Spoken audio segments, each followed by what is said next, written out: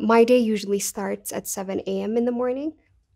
The first thing that I do when I get up is pray to start the day on a good note. And I get ready for work, have breakfast, and my drive from home to work usually takes about 20 minutes. I don't live that much far away, luckily. The first thing I do when I get to work is check my emails and respond to urgent issues. It could be we have a lot of events at my organization, and there could be questions about the media that I have to answer quick. I attend to those, and we update our social media uh, on a daily basis. So I do that. Um, then, usually, if there are events that are coming up, I have to prepare for those.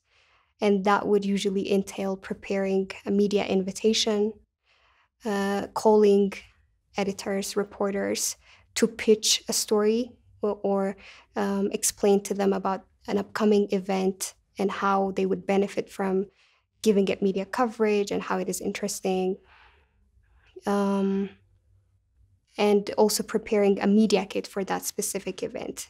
Because whenever reporters come to give media coverage, they need to be sure, you need to make sure that they understand the concept, that what you want should be reported.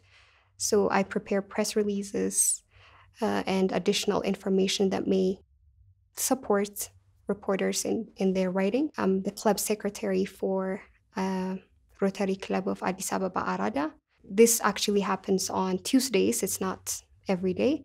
If I don't go to the club meeting, I hang out with friends. We talk about our day, and then I go back home. Yeah, I usually get home at 8 or latest 9 p.m.